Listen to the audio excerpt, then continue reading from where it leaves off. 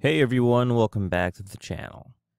A question that you might ask is, how do I add a sidebar to my Astra themed WordPress site? Not only are we going to show you how to enable the sidebar on your whole site, but also how to configure it on individual pages and blog archive and posts. So let's get started.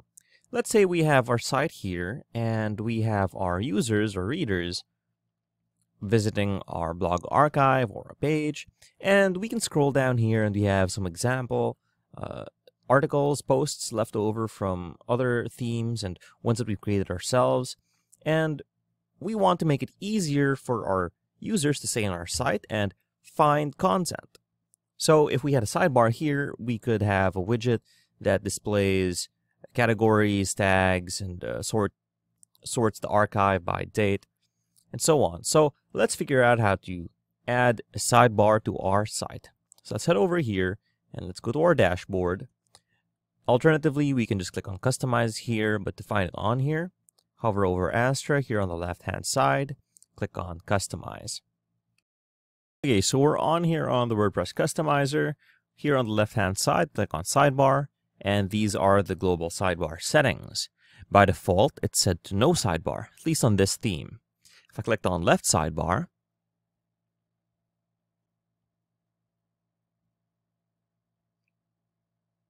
we get a sidebar on the left-hand side.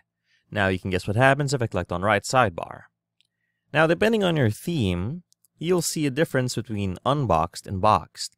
I believe on this theme, it makes no difference, but the background should change if I set it to box. But nothing changed here because of this theme. Now for sidebar width, right here it's 20%. That's 20% of the screen. I can set it as low as 15% and as high as 50% of the screen. So that's half the screen area. I'll leave it at 20% because that seems like a good compromise.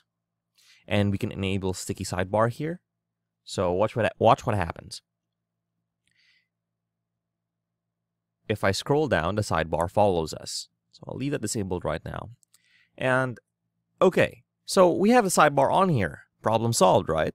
Sure. But we already have the static page. And if we were to open this on our live site, it wouldn't look so clean, would it? Let's say we had all of these pre-formatted blocks of text and content, and then this would be in the way. Doesn't look nice, does it? Well, we could change the design. We can change the background color. Maybe that would work for you. Alternatively, we can disable it. No sidebar. And since we only really need the sidebar for most cases on our articles or blog posts, let's head over there. And here on the left side, let's click on blog and blog/archive. That's what this is, where all of our content is kept, the archive. And we have a bunch of settings here. But first, let's take a look at these top down. By default, it's normal. So this the width of the container. And if I clicked on narrow, you'll see that the content becomes narrow, okay? And this might be a good look for your site. But let's take a look at how it affects our sidebar. So by default, a while ago, on the global one, you see this globe shape, we set it to no sidebar. So if we set it to sidebar on the right, we'd have a sidebar on the right by default. So we can click on no sidebar, nothing will change, of course. Click left sidebar, let's click on right sidebar here. And we should get a sidebar on the right. And as with a while ago, we don't see any changes here. But watch, we have right sidebar selected, but it isn't appearing. That's all to do with the container layout. So if we went back to normal,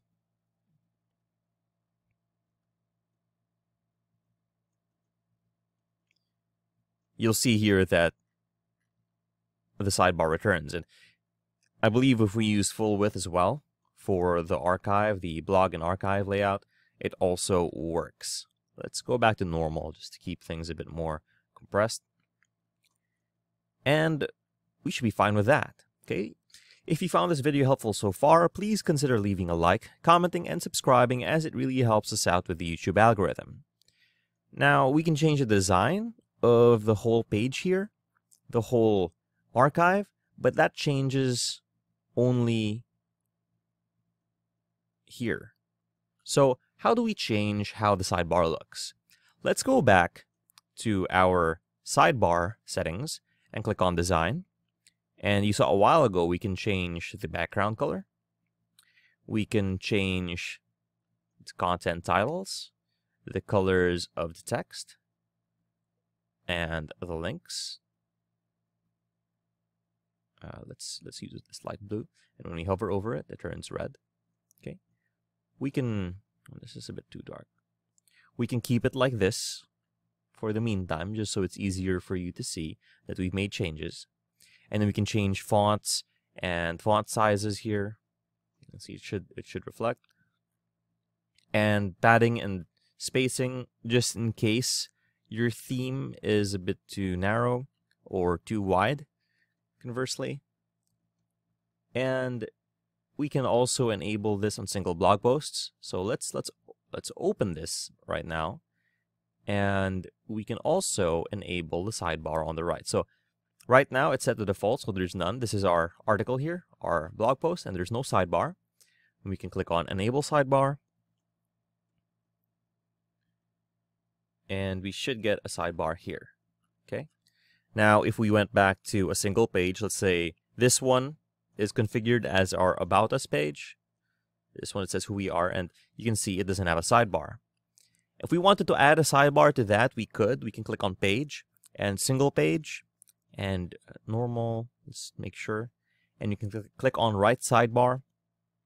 But you'll see the problem real quick. Okay, so it works, right? But if we went back to our home page, since that in itself is a single page, it's considered a single page, the sidebar returns.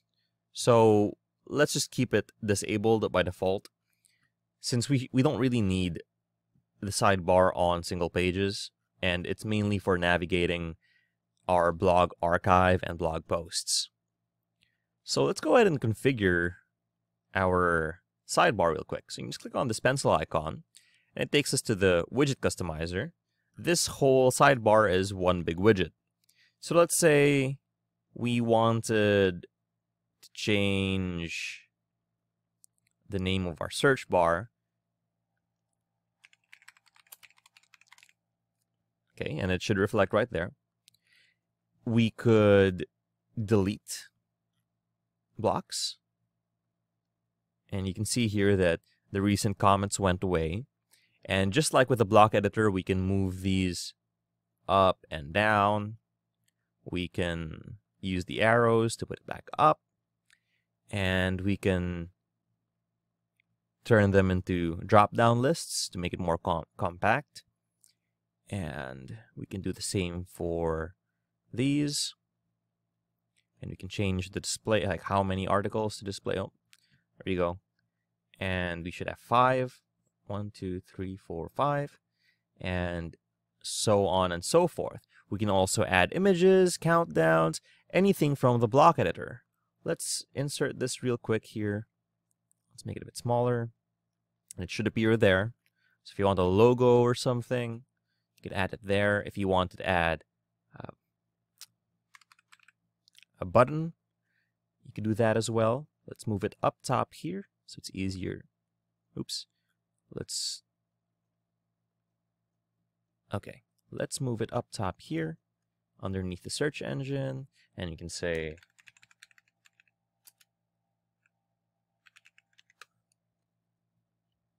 and then we can configure whatever the link says. We put our YouTube channel there. And if we clicked on Browse All, you'll see we have every single block that we have installed. So if you wanted a particular one, you just install it via a plugin. So once we're happy with that, let's click on Publish. And let's head over to our website.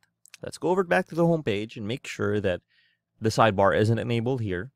On other pages, like our About Us page, it isn't enabled. But on our blog archive, it should be enabled, and we can see our custom sidebar over here. And if you clicked on a single post, we can see. And if we went back and checked out a different post, the sidebar should be here. So if you found this video helpful, please leave a like, comment, and subscribe, as it really helps us out with the YouTube algorithm. Thanks for watching, and we'll see you on the next one.